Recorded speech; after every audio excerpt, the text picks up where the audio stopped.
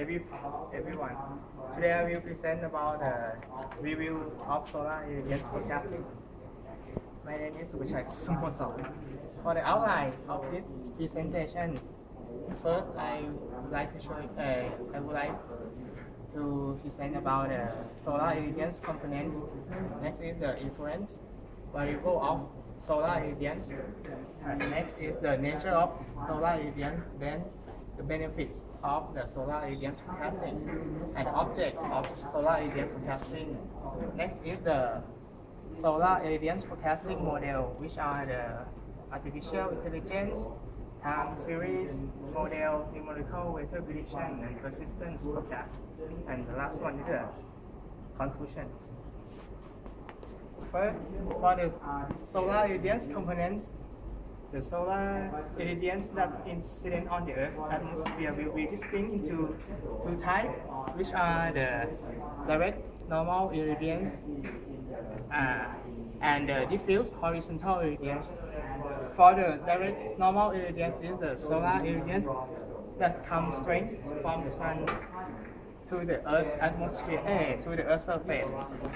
As you can see, this straight line is the DNI. And the next is diffuse horizontal irradiance, or the diffuse horizontal irradiance is the solar irradiance that scatters from the Earth atmosphere and from the surrounding. And so in this figure you can see that DHI is the less straight line, and the summation of the DNI and DHI becomes global horizontal irradiance. So the global horizontal irradiance is the total amount of the solar irradiance from the sun to the Earth's surface. And the DHI is the variable that we need to forecast in this work. For the influence variable for the solar irradiance, first is the gas and particle in the atmosphere. For this figure, you can see that the atmosphere can be scattered or the solar irradiance. And for next is the cloud wind speed and wind direction, that the cloud can be reflected or also scatter and reduce the solar irradiance. For the relative humidity and temperature in the air, which means that in the air there will be kind of the moisture or like a vapor in the air. So the vapor in the air can also reflect the solar irradiance. So this variable can reduce the total of the solar irradiance that's on the Earth's surface. Next is the nature of the solar irradiance. For this graph, I plot the graph that in the different seasons, which are hot season, rainy, and winter seasons.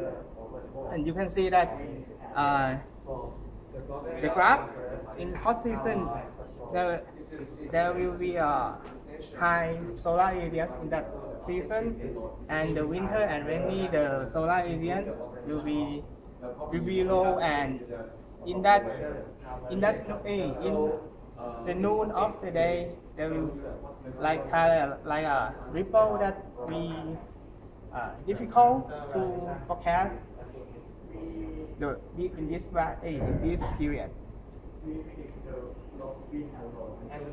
The benefit of the solar irradiance forecasting is to improve the energy management and reduce risk of the instability in power system due to unstable huge power generation from solar farms.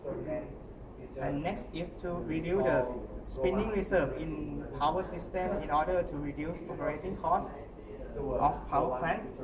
And the last one is reduce carbon dioxide emission from conventional power plant.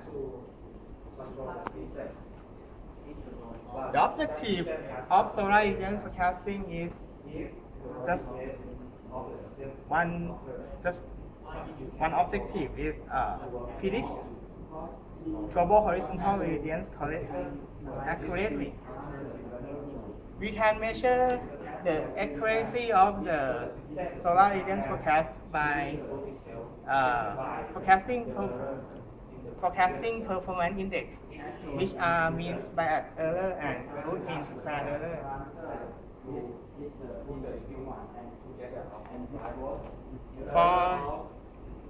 For the solar irradiance forecasting model, we have a four model which usually used in the forecasting solar irradiance forecasting, which are artificial intelligence, time series models, numerical weather prediction, and persistent forecast.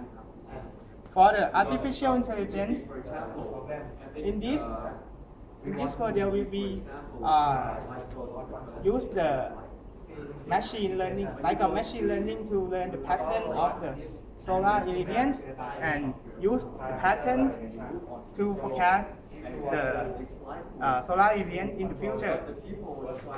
For the artificial intelligence, there will be used these two models, which are the artificial neural network and k-nearest neighbor, and maybe for the artificial intelligence they have more may have more model for the solar irradiance forecast.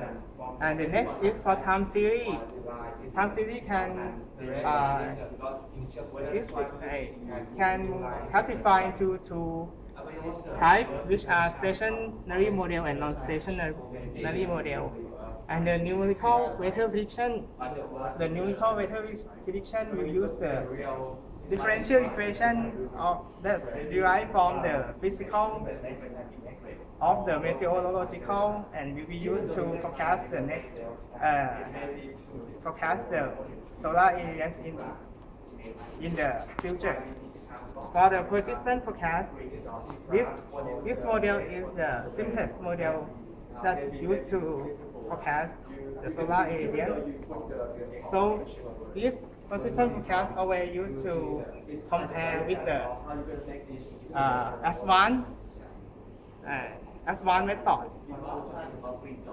For the conclusion, the solar irradiance forecast will be